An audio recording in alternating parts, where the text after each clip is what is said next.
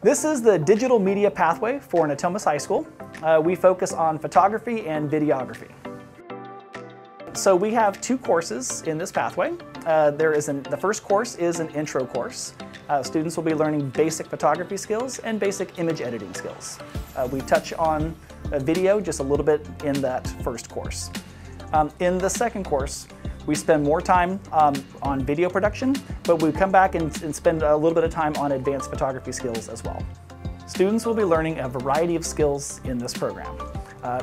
From the beginning, it's basic photography. They're going to learn how to use a DSLR camera hands-on, how to control the different settings on it in order to achieve the effects that they desire. They're going to be learning image editing on a variety of platforms so they can adjust their pictures and make them look the way that they want. They're going to be learning teamwork and collaboration skills. They need to work together as a team to achieve the results. And we have tight deadlines because they actually support a school news program. So they'll learn some responsibility as well. So I joined digital media because I had to take a technical elective, like something that has to do with electronics. So that was like the original reason why I took it. And I also took it because they said that the teacher was a good teacher. And I was like, okay, I'm gonna go with the good teacher because I don't want to deal with any cranky teachers. So I expected to learn how to handle a camera properly and take pictures of certain things that I didn't know I could do before.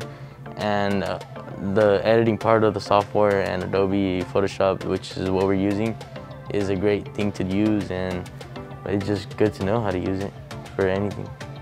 So I've been learning how to Photoshop, and I didn't think Photoshop was like a really big deal just because of the fact like I don't really use it.